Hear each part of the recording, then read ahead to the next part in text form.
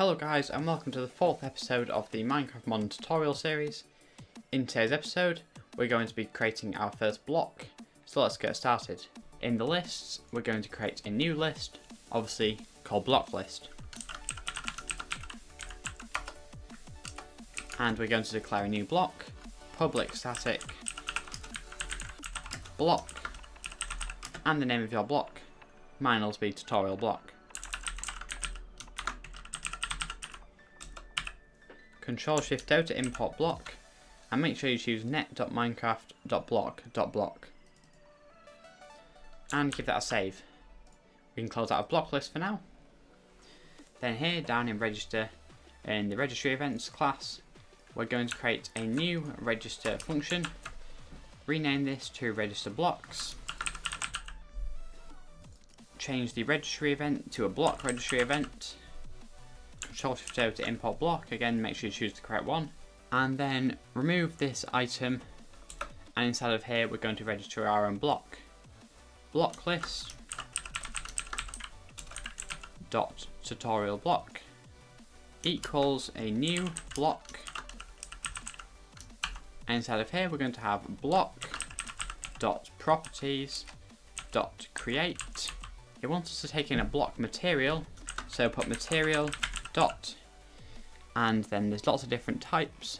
You can have a look through each of these materials if you want and figure out what their properties are, but for now I'm just going to choose materials.iron, and then we can add after this lots of different properties about the block.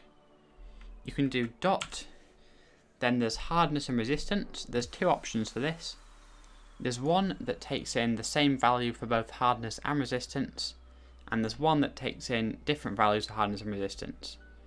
So we'll take the different values one, and obviously you can mess around with the different values to try and figure out what's more appropriate for the block you want to create. But you can put something like 2.0f, referring to float. If you don't know what that is, you probably should. And for the resistance, I'm going to put 3.0f.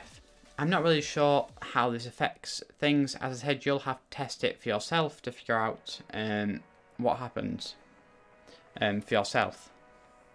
There's also the light value property.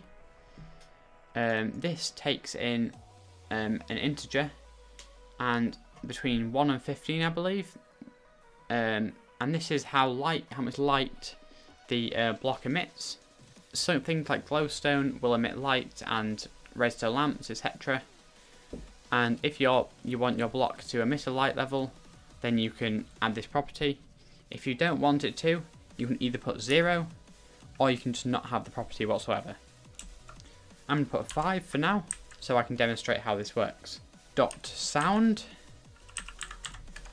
This is the sound that you want to make when your block breaks, so put sound type dot, and there's lots of different types here.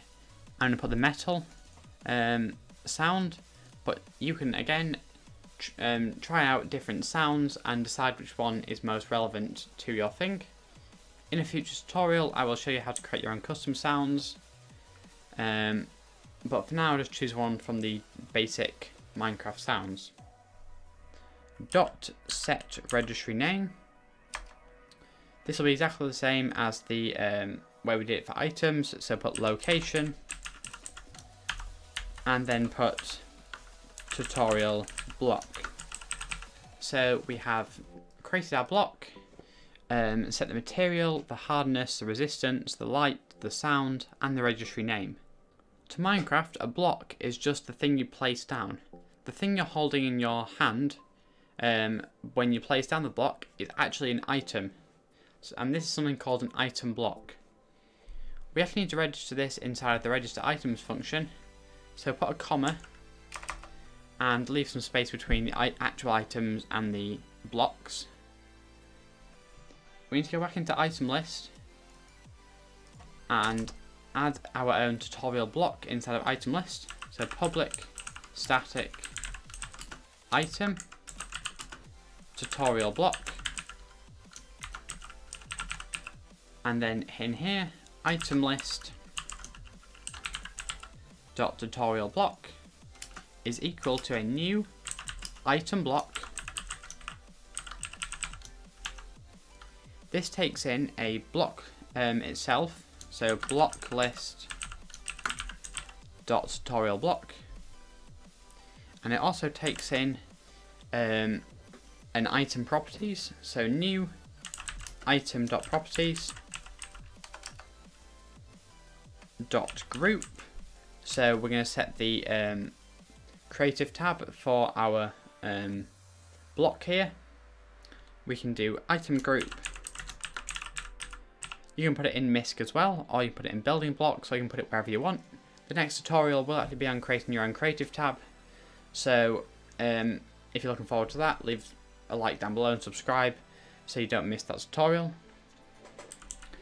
And we also need to set the registry name, and you need to import this first with Ctrl+Shift+O. Then you can put dot set registry name. You can put block list dot tutorial block dot get registry name. That'll mean that whenever we update the registry name for the block, it will also update it for the item block as well. You don't want to change this items registered here in the logger to blocks registered. And we have successfully declared our own block. But as I said in the last episode, if we leave it there, then there will be errors with names and textures and models.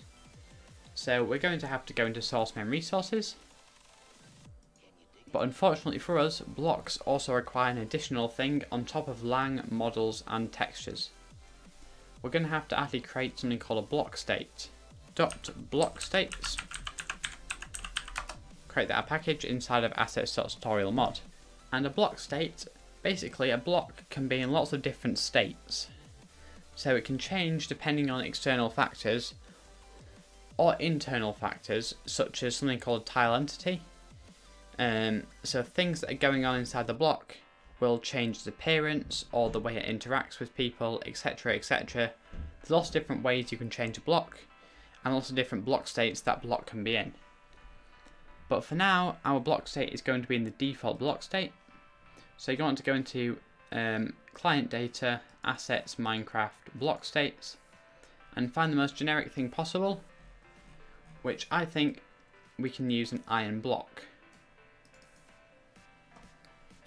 This is very generic. It only has one variant, which is just the default variant, which is a blank quotation marks.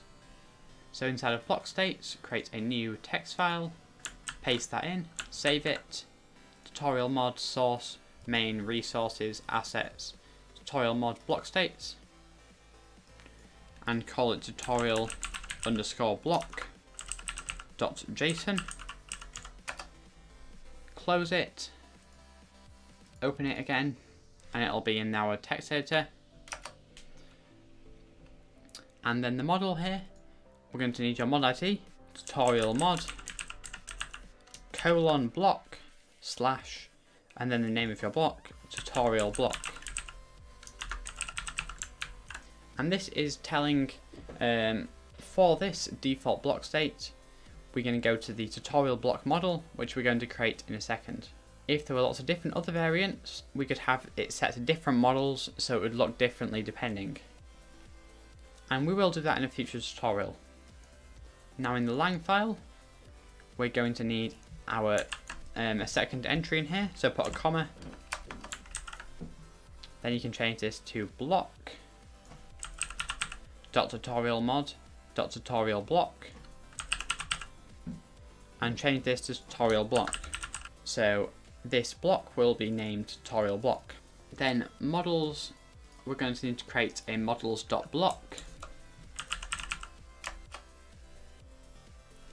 And again, we're going to look at the Minecraft default models, models block. And again, we're going to look at the iron block, as it's just quite basic, it doesn't have any special properties. So copy that, create a new text file, paste it in, save it.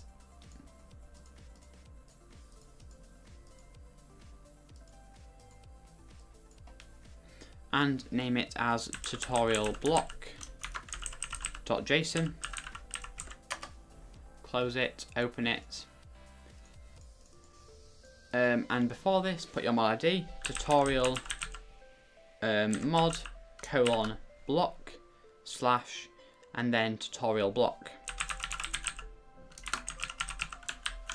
Blocks actually need an item model as well, as they have their own items.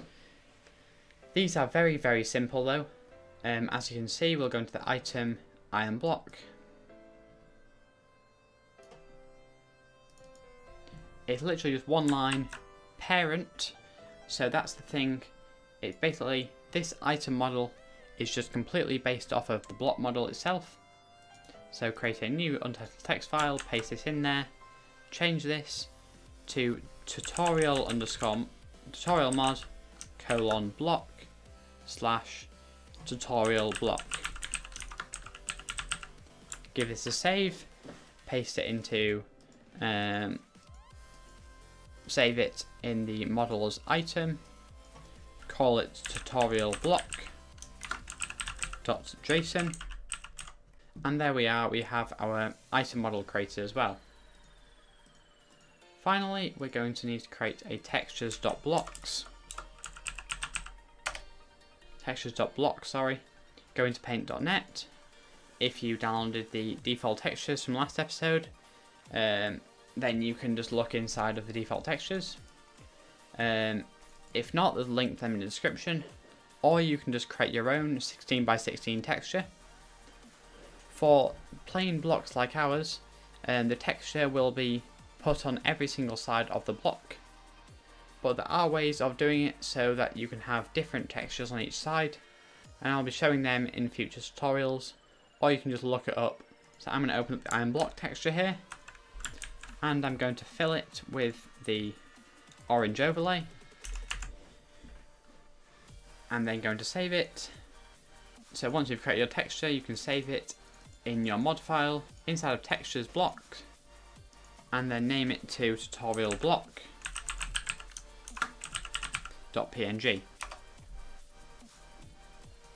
Close your editor, refresh everything, and then we're going to have to run the game again from our special file, unless, as I repeat from every other tutorial, you are running in a newer version, in which case this issue should be fixed.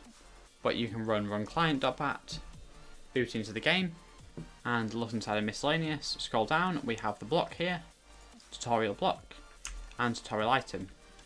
So if it's named correctly and it shows up good in your hand, place it down to make sure it works inside of the game as well. As you can see, everything is working as it's intended to, so that's great. And thank you for watching this tutorial, guys. If you have enjoyed it, please leave a like down below and subscribe for more. Mine has been Harry, and goodbye.